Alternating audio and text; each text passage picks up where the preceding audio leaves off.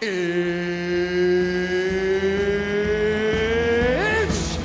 time!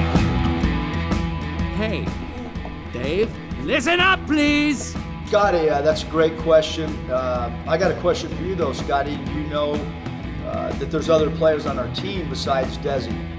But what are you waiting for? I don't know, something amazing. Jones for three. And he banks it in. Bailey. Up and in, and a chance for three.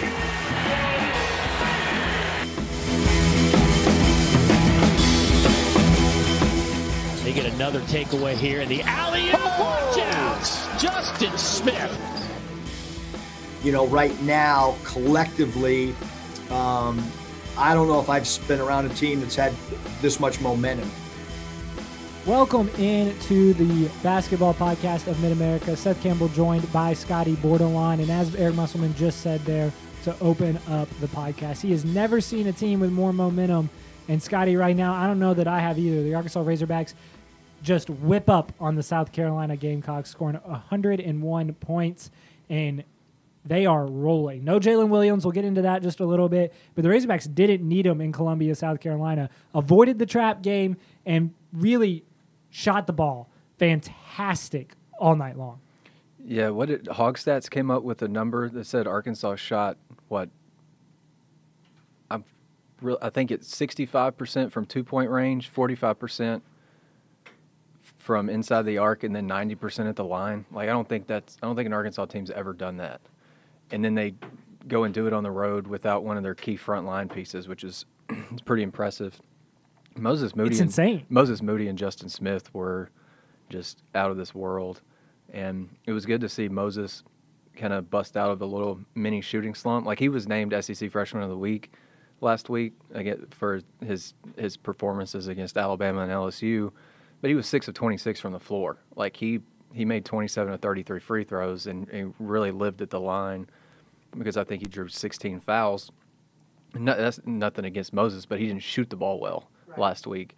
And then he comes out and against South Carolina and just has one of his most efficient games of the season. Goes for 28 on 10 of 15 shooting, 28 points on 15 shots. I mean, that's going to get it done any night of the week. But Justin Smith was awesome too. And Justin, we can talk more about him later, but he's just got a switch that he kind of flips. The last 5 games, he's shooting 77% from the floor in the second half. That's crazy. Really good, really good. And J.D. Notae was really good. You got a stat on him, I think. And Desi Sills, kind of came back to life a little bit, had his best game since the SEC winning streak started. We'll talk about J.D. Notae just right after this. We've got a loaded podcast for you, by the way. We're going to play a game about Think About It is what we're going to call it, and we're going to throw some scenarios out there that could have happened this year and just think about how the Razorback basketball program would have looked in those scenarios. Then we're also going to get into some NCAA tournament talk because, honestly, how can we not? Arkansas 3 seed in Joe Lunardi's projection. They were a 3 seed in Jerry Palm. This has got the makings of a team that very well could make some noise. We're also going to break down a little analytics for you about why it's important for the higher the seed and what that means for progressing through the tournament. But, Scottie, you are right. Arkansas played a fantastic game. And, Desi Sills said after the game, we're going to play it for you right here, that, the way that they're playing, there doesn't seem like a lot that can stop them. You know how many shots? To be honest, the way we playing right now, I feel like we can do anything we want, as long as we keep on playing the way we playing and keep moving the ball and keep having chemistry and keep doing what we're supposed to do on and off the court. You know how many shots Desi made in February? How many? 5. That's not good. He made 5 at South Carolina. Behind the arc? Yeah, from 3. Yeah, he made 1 3 in February. He was 4 of 10 in the lane, and then he goes out and goes for 15 points. Ties a career high with 5 threes, and he looked like his old self again in terms of just shooting without thinking. I think Desi at times, especially lately, I guess since the Mississippi State game where he hurt his shoulder, I think he's been a little bit too in his own head from the perimeter. But the 3 that he hit against LSU was a big shot that helped Arkansas kind of start climbing back into the game. and then he just a lot of his threes were catch and shoot. There was no thinking involved. He just let it fly. And the thing about Desi, he's not going to tell you that his shoulder's been bothering him. I think he got asked by Bob how his shoulder was doing. He said it's okay. And so Desi's going to play with toughness. And even if Desi goes 0 for 5 in a game, he's still going to get up the next morning at 8 o'clock, be in the gym, go through his workout. The next game, if he goes 0 for 5 again, the next morning he's going to be up at 8 getting his work in. Desi's not going to stop working, and at a certain point your work is going to pay off, and it did for him big time. Yeah, on Tuesday. It for sure did. And work that has been paying off for a guy that hasn't been really in the thought process of a lot of people in Desi Sills. He's just been he's a lifeblood of this team, one of the lifebloods of this team. Justin Smith and Moses Moody probably have more so a claim to we were calling him the heart and soul of the team like a couple of months ago because he was. He was on the cover of our magazine, Heart and Soul. Right, but I think that he is important to this team for other reasons and the intangibles. But for him to stay plugged in with what they are doing and what they have been doing, even though he's one of the upperclassmen on a team that's returning just 2 people that played significant minutes last year. He's one of those 2. And not getting a lot of minutes, but to still stay engaged, to still go out at 8 a.m. and get those buckets up. And then have a game like this, I think that's so good for him, and it's good for the team because he's going to continue to stay engaged because he knows that he can do that. And when his number is called, that he can be ready. But Arkansas has a plethora of talent all around 8, 9 guys now that they can do that. That maybe Jalen Tate, who hadn't had great 2 games, can step down, and then Desi Sills steps up. Devo Davis didn't have a great game at South Carolina. J.D. Note steps up. So Arkansas is deep, and it's something to see, and it's something that Arkansas Razorback fans haven't seen a lot of. Here, I've got a stat right here I'm going to pull up as we get into J.D. Note. This is like a stat dump. We'll get into J.D. Note, and one of these stats has to do with J.D. But I also want to talk about just a little bit of these other things because this doesn't necessarily make for great podcasting, a lot of stats here, but these are important.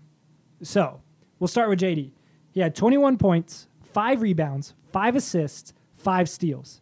He is the first major conference player to have at least 20 points, 5, 5, and 5 off the bench since Arizona's Miles Simon did it in February 5th of 1997. How about that? According to Stats by Stats, which is a great website. Stats by Stats. Catchy. Yes. Hog Stats said that the Eric Musselman, of the last 4 coaches, he beat everybody. Pardon me, last 5 coaches. He beat everybody in the SEC the quickest, meaning it took him 34 games to beat every other opponent in the SEC. It took Nolan Richardson 41. It took Mike Anderson 51. It took John Pelfrey 71.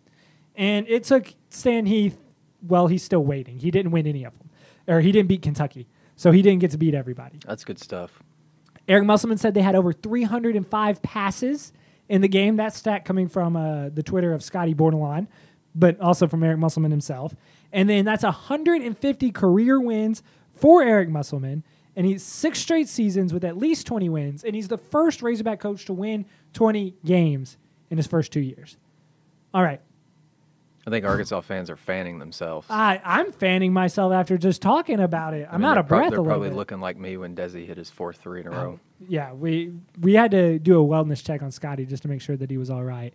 Don't worry, Mallory was there. She was keeping us updated. She calmed me down. She said he was fine. Just, his eyes got really big and, might have had some heart palpitations. But besides that, he was fine. But Note played one of his most complete games, and all of those stats are mostly offensive besides the 5 steals. But he's been getting it done, as Eric Musselman's about to say, here with his hands on defense. Note's playing a lot better defense, and he's causing steals. So I think that has really, in my opinion, has really helped us a lot. I mean, to get 10 steals is a lot. 10 steals is a lot. Yes, it is. JD's got 9 in the last 3 games. So you're seeing Arkansas is playing one of probably its best defensive stretch of basketball right now. And I can get into some of those offensive efficiency numbers that Arkansas's defense has held its opponents to the last 4 games. It's pretty crazy. But JD stepping in and lending a hand on defense is almost like coinciding with that run, right? Because you're getting some defensive bonuses from a guy who I think everybody in the league knows that he's a gunner, but maybe he's a step or two down as a defensive player. But you better put some respect on JD Notae in terms of his hot hands on defense, playing passing lanes, jabbing at ball handlers. I mean, he straight up ripped Javonte Smart in the backcourt on Saturday, and that led to a layup that tied the game, and Arkansas pretty much controlled it from there. I remember asking Eric Musselman back in January, because JD's shown flashes of really solid defensive play, especially, like I said, reading passing lanes and just kind of he can be a pest at times, but he can also get lost on the defensive end too, off the ball. I was like, what do you like about JD's defense? Have you seen him grow? One of the areas that they were looking for him to improve was, just lowering his hips defensively, getting into more of a textbook defensive stance while also having, your hands active. And JD's been really impressive lately. I think we're seeing a lot of growth from him in terms of shot selection and decision making on the offensive end. And then he's not so much a liability. I don't know if he's a liability on defense, but he's not one of your. You look at Arkansas's roster, you wouldn't say he's one of their top 4 or 5 defenders. Am I wrong there? No. Notae, no. Yeah. So he's giving you a big lift off the bench defensively too, and those steals that he's coming up with, they're turning into points, and so you're cashing in, converting on those. Best offense is good defense, and Arkansas's offense is playing really well too. So, hence the 10-game SEC win streak. But Notae, I want people to know that he is top 5 in SEC games in steal rate according to KenPom. That's JD Notae. JD Notae. JD Notae, the guy who also leads Arkansas in usage and usage rate. He's also top 5 in the league in steal percentage. The evolution of JD Notae, I think, is a microcosm of this entire basketball team, in the fact of when the Christmas break kind of came around the beginning of the year, JD Notae, I honestly could have said was one of Arkansas's worst defenders that played regularly. Yeah. Him and Vance Jackson. Now it's without a doubt Vance, just simply because JD has taken what Eric Musselman has taught. He said in multiple post games, that JD Notae needed to defend better. Yeah. He just had to. And he was not going to get to play as much if he didn't. And Musselman impounded that into his players and into Notae. And Notae has taken it, and instead of just shrugging it off, he has actually played defense. And that has led to him playing more. But I think that the fact that Musselman is saying that is one thing. And it's like a microcosm of the team that they're all taking what he's saying now. A guy that prepares, Musselman, one of the most prepared coaches in all of college basketball. The fact that he does so much, and that's kind of seeping into his team now a little bit. But also the fact of not only is that just talk for Musselman, but he can back it up. Yeah. Because if Notae doesn't play defense, he's going to sit on the bench because Arkansas can afford to have him on the bench. Devo Davis can step in. Desi Sills has shown that he can step in. I think you said this to me, but Musselman's not afraid to ride 3 freshmen out there. Right. And 2 transfers. So this team, you're going to have to do what Musselman wants, or else you're not going to get to play. Yeah, absolutely. I think not that JD wasn't bought in defensively, but I just think he wasn't like all the way in tune with what the coaching staff was wanting. And I say that. I think that was kind of early in the conference season, JD Notae. I think since the winning streak started, I think everybody's probably bought in more. But I think you're seeing JD is really bought in because, like you said, if he doesn't play defense and he doesn't do what the coaching staff wants him to do on that end, he is not going to play. Because Devo Davis has been lights out over the last month and a half or 2 months. And Arkansas has proven that it can win without him. Yeah. plain and simple. They've shown that they can win games when JD Notae's not much of a factor on either end of the floor. The thing that I like about this Arkansas team is they have 2 main cogs in the wheel. and you're going to talk about him here in just a second, and Justin Smith and Moses Moody. They need those two guys. But besides that, it's a rotating cast of players that can step up on any given night. Jalen Tate hadn't been great the past 2 nights. I wouldn't put him past him to be the leading scorer against Texas A&M. Connor Vanover, been a threat at the rim, not scoring a lot. Played really well against South Carolina. Jalen Williams, the past 2 games against Alabama and against LSU, really stepped up. He didn't play for reasons that we don't know. We'll go ahead and address that. We don't know. We can't speculate. There's no official word. Whatever it is, we don't know. So we're going to give you the information of what Eric Musselman told us, that he was going to miss the game, and they don't know if he's going to miss Texas A&M or not. And then we'll let you, the educated fan, decide what you want to do with that information. But the Basketball Podcast of Mid-America, our official stance is exactly like Eric Musselman's. We don't know. Eric Musselman knows. We don't. He just won't share it with us. But anyway, so with Williams showing prowess in those 2 games, then all of a sudden not playing, other guys just stepped up and nailed shots. And so this team can just have a rotating cast of players that step in, but 2 key guys are important, and that's Justin Smith and Moses Moody, Scottie. I think I might make the case that Justin Smith deserves to be first-team All-SEC. I think he'll probably. Go ahead. I think when the teams come out, I think he's going to be a second-team guy. But he is making a push over the last 5 games. Like I said, he's playing out of his freaking mind in the second half of games, shooting nearly 80% against SEC teams. And that's against Alabama, Florida, and LSU. I mean, what more do you want from Justin? And he's got – so the last 5 games he's averaging 17.2 points, 8.4 rebounds, and included in there are double-doubles against Alabama and LSU. And he also had a game in there, I think it was against Florida. He had 15 points, 6 rebounds, 4 assists, 5 steals, and a couple of blocks. I mean, I don't remember another player, like, filling the stat sheet like that. And, I mean, it's clear that Arkansas is a much better team with Justin Smith on the floor. And there's just no question in my mind he's a first-team guy. I mean, there's not a coach in the SEC that would look at Justin Smith and say that I don't want him on my roster, I don't want him starting for me, and I don't want him playing 35 minutes a game. Yeah. That to me that's the mark of a first-team guy. I think you nailed it. I think when you look at Justin Smith, there is nobody else in the league. There's a few people in the league that you would say that are even with him or whatever. But when you say Justin Smith, 1 through 14, any coach in the league is going to say, yeah, put him on my team. For sure. And 1 through 14 in the league, he's not playing less than 30 minutes. Could you imagine if you're John Calipari, okay? You've got Isaiah Jackson. He's a freak athlete, really good defender. He's John Calipari took a lot of people. One of the best, yes, for sure. Isaiah Jackson's one of the best shot blockers in the league. Could you imagine a front court with Isaiah Jackson and Justin Smith? I mean, think about maybe Alabama wouldn't take him because he doesn't shoot the 3 ball very well.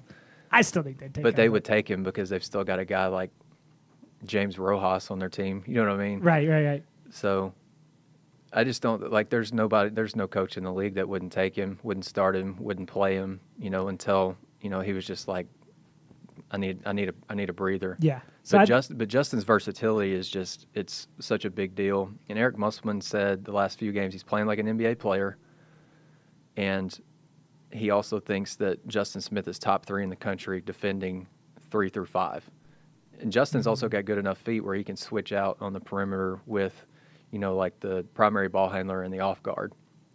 I mean, there's not a lot. Justin hasn't shown many holes in his game. I think his jumper could obviously improve, but that dude, when he flips a switch, I just don't think there are very many people I just don't think there are very, very many players in the SEC that are better than him.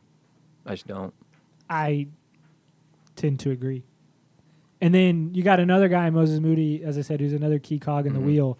And he may not make an all-SEC team, but he's vying for that Freshman of the Year award. Yeah, absolutely. He's making a really strong push. And I mentioned his shooting struggles against Alabama and LSU. He kind of had a similar he kind of had similar struggles against Florida. So listen to this. Against Florida, Moses missed 8 of his last 9 shots. Against Alabama, he missed 9 of his last 10. Against LSU, he missed 7 of his last 9. And against South Carolina, he did not miss consecutive shots.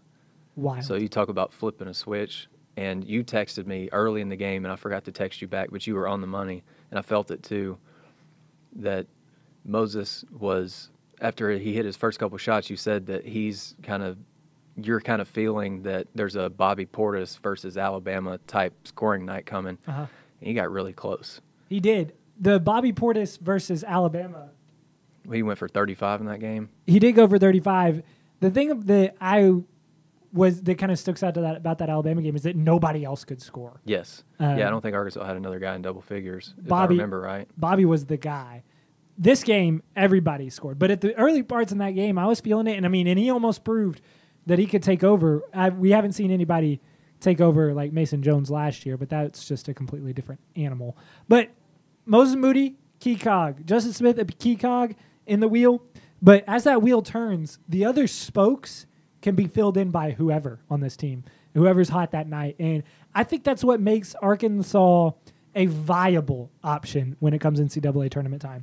They may not be the best team in the tournament, but they are a viable option because if Jalen Tate and Connor Vanover struggle, you can throw in Jalen Williams, hopefully, and Desi Sills, Jalen Williams and J.D. Notae. Having J.D. Notae, Desi Sills, Vance Jackson, Jalen Williams coming off the bench, it's pretty convenient for Arkansas. I think having J.D. Notae on the same page as everyone else makes Arkansas super dangerous in the tournament. Yeah. Because sometimes those games can come down to like a 2 or 3 minute stretch where a player gets hot and he scores 9, 10, 11 straight points unanswered. And J.D. Notae is one of those guys, like really explosive scorer. Eric Musselman said earlier in the season he's one of the most explosive scorers in the country, and that's why he wanted him out of Jacksonville. And you get J.D. Notae taking good shots, understanding shot clock, understanding what Eric Musselman wants in a good shot and a bad shot. He can be a difference maker. But the crazy thing about this Arkansas team is you could go down the roster and be like, he's a difference maker. He's a difference maker. He's a difference maker.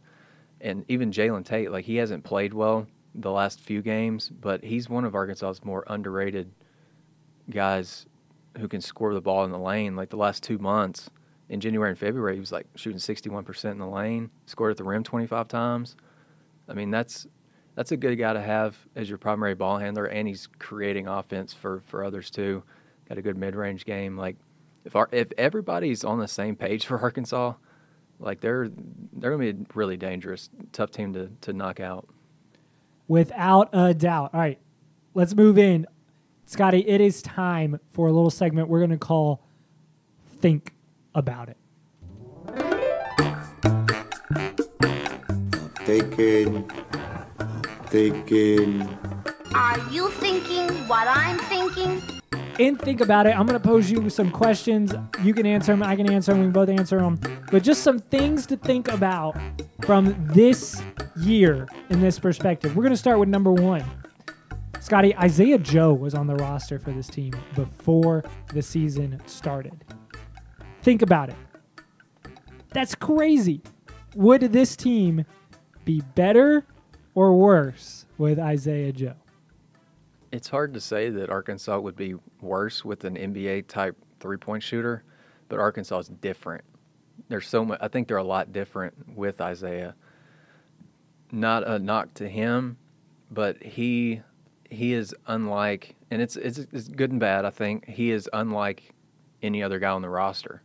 Like he would be the best shooter on the team, hands down to me. Best perimeter shooter, deepest range, and a guy who could get hot in a hurry.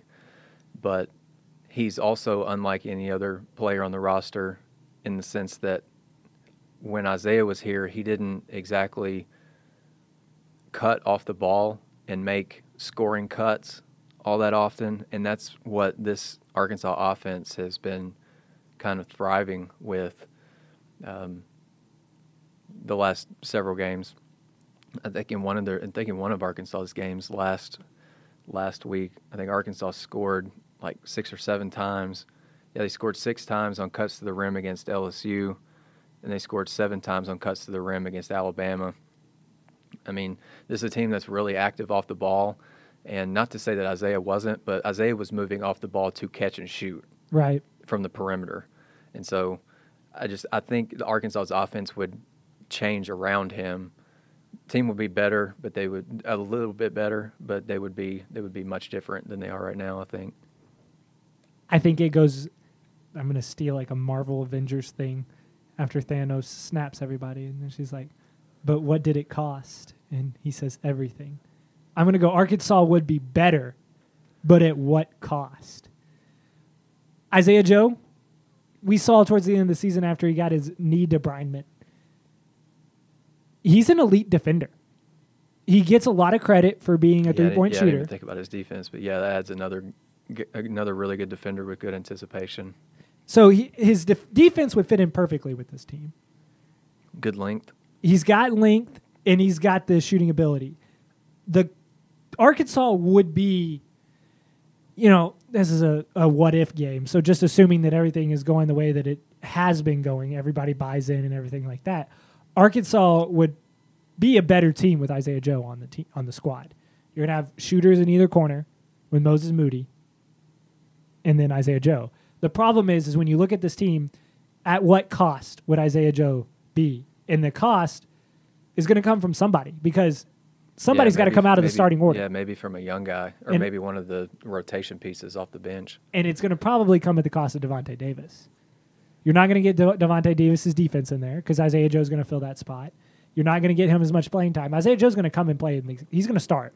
I'm sorry, he is. You're not going to take Justin Smith out. You're not going to take Moses Moody out. You're going to have Isaiah Joe in there, a guy that's playing in the NBA right now. Yeah. So then that leaves you with 2 spots. You need a point guard in there. That's Jalen Tate. And then you need another big. So that's going to be Jalen Williams or Connor Vanover. That comes at the expense of Devontae Davis. Devo's going to come off the bench, and that's going to come at the expense of, maybe he doesn't even get an opportunity as much in the earlier parts of the season, and so he might not even be playing like he is right now. Maybe J.D. Notae plays less minutes. Desi Sills. This team would be completely different. They might be better, but at what cost? And as a Razorback fan right now, you're going, it doesn't matter. Yeah, you're like, our roster's fine as is. It's totally okay. For sure. All right, another what-if question. Scottie, think about it. What would Bud Walton Arena feel like if Arkansas could have capacity crowds? Oh, man. After the Alabama game, somebody on our message, but one of our subscribers on our message board was like, I could only imagine what 19,000 plus would have been like during that game. It was really loud, and there were like 4,500 people. Yeah. I wrote on the board, I said, if there had been 19,000 plus in there, I would be deaf today. And that was like last Thursday morning. I mean, it would be fever pitch. It would almost be like, especially for the Alabama, LSU games, and maybe even the Texas A&M game this weekend. Texas A&M's they're not a name draw, but there would be 20,000 people in the building because they want to see the best Arkansas team since 94, 95, or since the late 90s, right? You're ruining my next question. Sorry. I'm jumping the gun. But there would be 20,000. We would be seeing crowds of 20,000 plus, like 3 or 4 straight home games, something like that. I mean, that'd be fun. It would be chaotic in there. That's what I would say would be chaotic. You and I sat next to each other all year last year, Mm-hmm. back when we could sit next to people, and we could not hear each other during that Kentucky game. Yep. When Calipari got tossed, I've brought it up multiple times, but when you are in a venue, when you cannot hear your voice inside your head, when your ears are just, everything is so loud that all you're hearing is just noise, and when you turn to me with your mouth open because any words that you would have said would have been lost between 2 people that were basically right on top of each other. Press row gets kind of crowded up there. I think we would have achieved that moment 3 to 4 times this year. Yeah, there would have been. I think there would have been several similar moments, especially during that Alabama game. Like Moses Moody hits the and 1-3, the Justin Smith dunk after the mad scramble. that was as loud as it's gotten. That Justin Smith dunk where Moses Moody's diving on the floor, hits Jalen Tate, hits Justin Smith for a dunk, that was the play that would have absolutely blown the roof off the place and, made people's ears start bleeding. Like, there would have been multiple moments like when Calipari got tossed in that Alabama game alone. And that's just kind of sad that Arkansas is missing that. But at the same time, there's still a distinct home court advantage for Arkansas. Yeah. And it's not even close. I think it has almost worked out in Arkansas' favor a little bit because the home court advantage has been for Arkansas. Yeah. Whereas when they go on the road, when you've seen it again at places like, where Arkansas just went, South Carolina, I don't think that was a sellout for as many fans as they could put into, Colonial Life Arena. That's what they call it. Right? I think they put 3,100 in there. So, that just doesn't make a difference. Vanderbilt, they've only let friends and family go. Right. So, it makes a difference for Arkansas when they have to play on the road. It's unique this season for sure, but that what if, man, it kind of gets you thinking a little bit. You're like, oh. Yeah, it's unfortunate, man. But next year, if everything's back to normal, man, oh, man. Yeah, his expectations to begin next season, Arkansas will be in the top 25. Yeah. To start next season, that'll be, expectations will be higher. But there were more people in the arena or the student section for the LSU game last Saturday, right? You were there. I couldn't be at the game, but. That was my only game that I have attended this year. And I don't know how they did it, but they were not putting. There was no row between. Yeah, I don't want to put anybody from the university on blast if this is. No, you're fine. They know what they did. They put it out in public. So I guess it's valid. They didn't put rows. So they put spaces between people, but in rows. So you think like forward to backward in the arena. There were students in one row, and then the next row, and then the next row. Mm-hmm. And they weren't. It wasn't like there were students in one row, and then they pushed some down, and then people could be there. They were row after row right in front of each other. Yeah. So I don't know how they got away with that. Maybe they're like, well, you're part of the same. Y'all all live in the same sorority house. So, what's the point in trying to keep you spaced here? I don't know how that happened, but I felt like there were more people there for the LSU game. And that makes for a better college basketball environment when you've got a great student section that's just hanging on every play, every shot, every move guys make. Yeah. That's a lot of fun, man. It really should be is. fun again on Saturday too. Without a doubt. A&M's really bad. I think everybody just wants to go see this team. Yeah, absolutely. My dad's thinking about coming up, making the trek from South Arkansas. So they must be good. All right, Scottie, last what if. Last think about it. Think about it.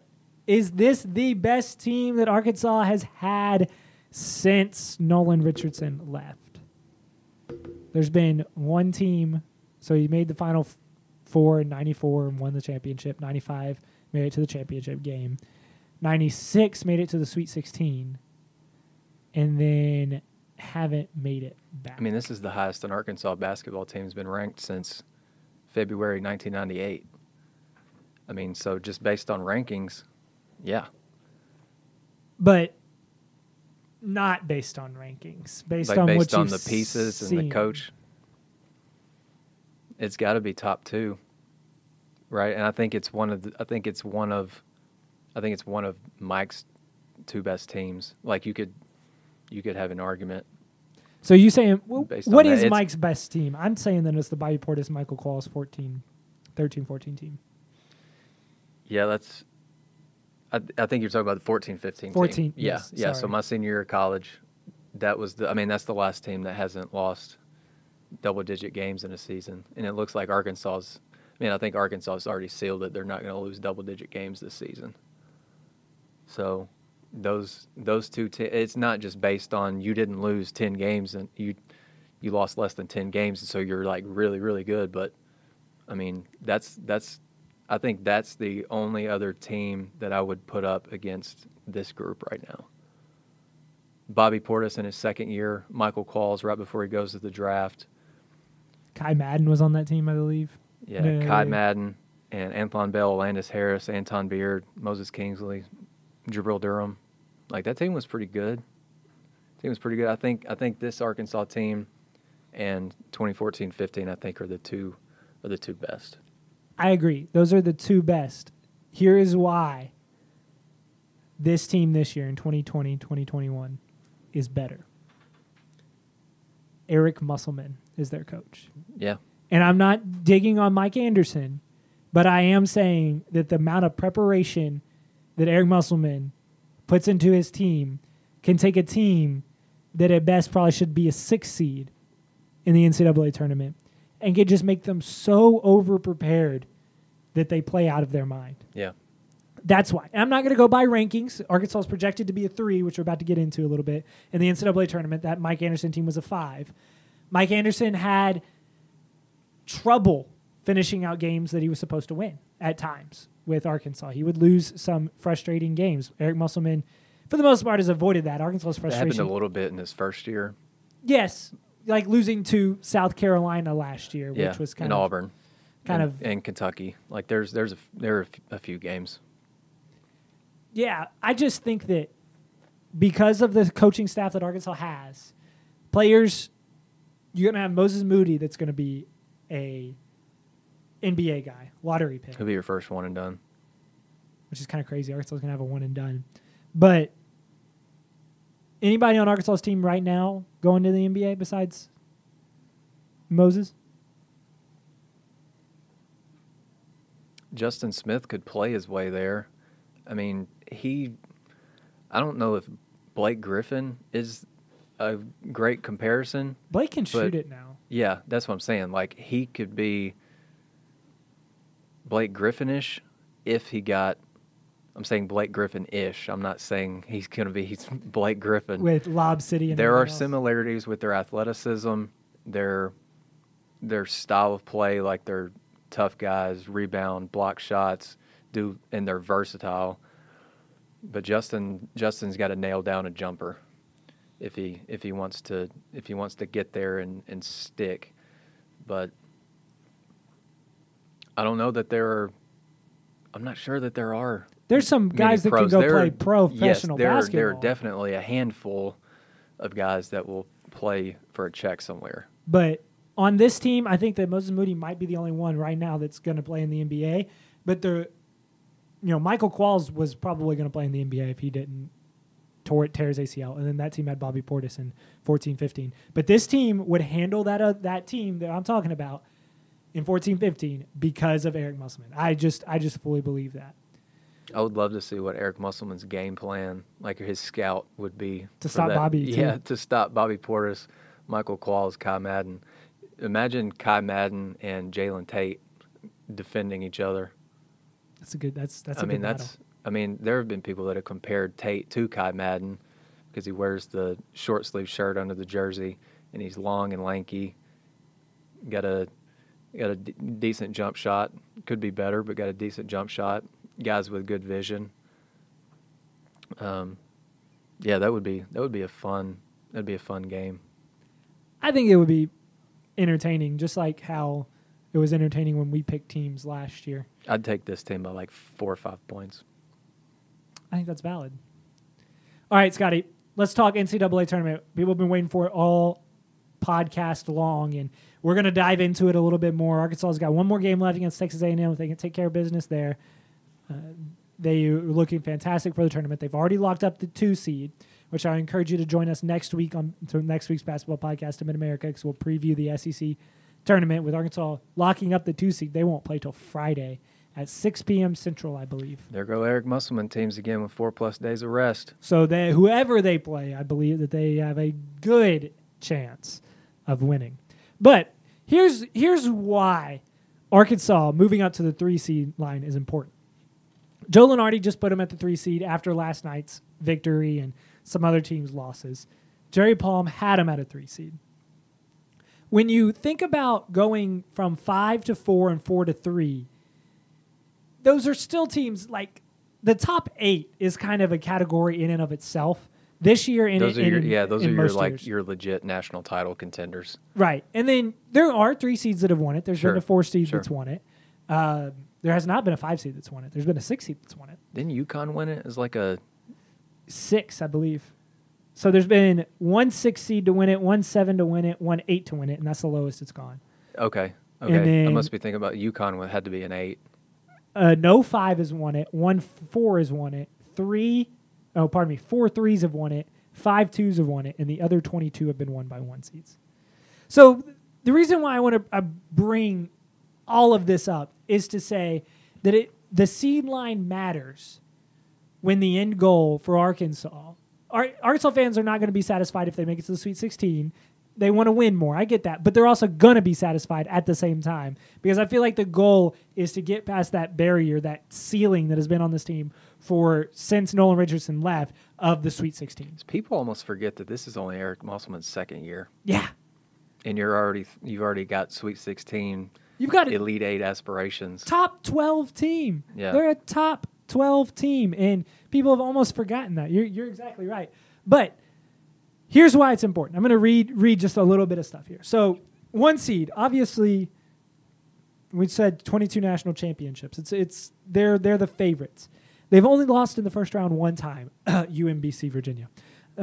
So it's almost an automatic that you win the first round. But the second round game to get to that Sweet 16, they've gotten 120 out of 140 wins. Only 20 times has an 8-9 beaten a 1. That's pretty good. Go down to the second seed. Stats aren't as good. 89 times a second seed has advanced to the Sweet 16. So you subtract 140, that's roughly 50 times a 2 seed hasn't advanced to the Sweet 16. Still, odds are more favorable that a 2 seed's going to make it, right? You go to the 3, 74. So 74 times a 3 seed has made it to the Sweet 16. Odds are kind of going down. But then, all right, so this is where Arkansas is at, right? 74 times out of 140. Let me just do a quick math. That's basically 50% of the time, roughly. When you drop down and look at it, so a 3 matches up with a 6 if everything goes according to plan. Talking about Sweet 16, the stats drop to less than 50% of the time the 4 makes it to the Sweet 16. It's 66 out of 140. The 5, 47 times has his 5 made it to the Sweet 16. So 47 out of 140. Mm-hmm. And then the 6, it goes down to 42 out of 140. That's why it's important. The higher seed that you can get, if Arkansas can somehow play themselves into a 2, which I think they would have to win out. Yeah, they'd probably have to win the SEC tournament. They would have to beat A&M and then win the SEC tournament. If you can play yourself into a 2. Because you're on such a roll to end the regular season, it's only 3 games instead of 4, 5. Potentially 5. Yeah. That's 3 games. And somebody's got to win them. That's true. I mean, you're going to go in there and play. I mean, the team that you're going to play is at least going to have played 1 game. Yeah. And then after that, you're on an even footing, at least with every other team, because you have played your way into it. Somebody's got to win them. Why not you? So that's where I'm coming from, as seeding is important. The 4 or 5 range, you want to stay out of that.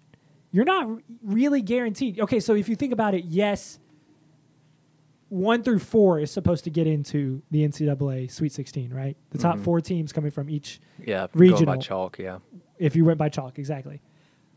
But the higher you go, the more likely it is that you actually make it. If Arkansas can somehow play their way into that 2, over 50% of the time that team makes it to the Sweet 16. The 3, it's about 50, just over. And then if you drop to a 4 or a 5, it's less than 50% chance.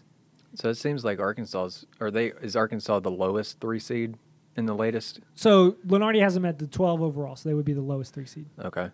So you've still got some wiggle room. Like still got a lot of work to do. Like if you want to crack that 2 line, yeah. Like that would be, I mean, absolute rose-colored glasses, optimistic look. Like that, I think that would be their homer ceiling, right? We talked about their ceiling a little bit last week. They could, I think right now they're at least a 4, at the very least. I think if they lose A&M, lose first round of the SEC they're not going to lose A&M. They're going to blow their doors off. Then they would be maybe right on that 4-5 line. I think that they would probably still be a 4.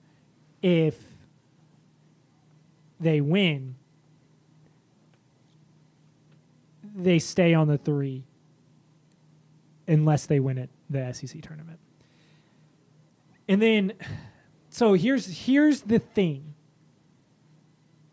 This is going to be kind of weird for Arkansas fans. Going into the SEC tournament, though, I think you want to root for Alabama because you want Arkansas to play Alabama. That's your opportunity to get to that 2 line. You win out, maybe you can get there without having beaten Alabama, but that would without be a that, heck of a way to spend a Sunday afternoon, wouldn't it? Oh man, watching that rematch.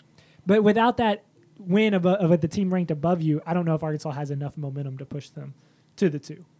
Anyway, just some interesting information there from Arkansas and just the analytics of breaking it down of why it's important for seeding, why it matters so much. The teams that you're playing to get out of the first round, to get out of the second round. Hey, it's happened that 1 seeds loses to 16. It's happened before now. You remember where you were when that happened? Yes. That was a where were you moment. Yes, I was at home watching NCAA basketball. Watching the game. I got you. I was in a hotel room in Detroit. But I didn't get home. It was like one of those things that I got home to watch the end of it. Yeah. Because I was checking it. I was out for whatever reason. I don't remember. And I was checking it on my phone, and it was like, Virginia's losing. Yeah, they'll get it figured out. Virginia's still losing. Yeah. Halftime, Virginia is losing. That's kind of interesting. Yep. But they'll figure it out at half. And then it kept getting worse and worse. And then the next year they won it. So, well, Scottie, I just wanted to kind of bring that up and talk about it. But it's going to be an interesting few weeks, to say the least. Well, we really appreciate you joining us here on the basketball podcast of Mid-America. If you like what you're hearing right now, make sure to subscribe wherever you're listening, whether you are watching on YouTube, which if you're listening to the podcast, we have a podcast version of this as well. You can subscribe wherever you're listening there on Spotify, Apple Podcast, SoundCloud, wherever you're listening to us. But also, Scottie and I want to let you know, if you are interested in the video version, we have a video version available on YouTube on the Whole Hog Sports channel.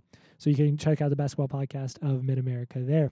Well, for Scottie Bordelon, I am Seth Campbell saying so long. It is going to be an interesting March, to say the least. And we will have all of that information right here for you on the basketball podcast of Mid-America. Also, you can check out more Razorback basketball coverage as well as all Razorback sports on wholehogsports.com. Well, as I said earlier, for Scottie Bordelon, I am Seth Campbell saying so long, and we will see you back here next week.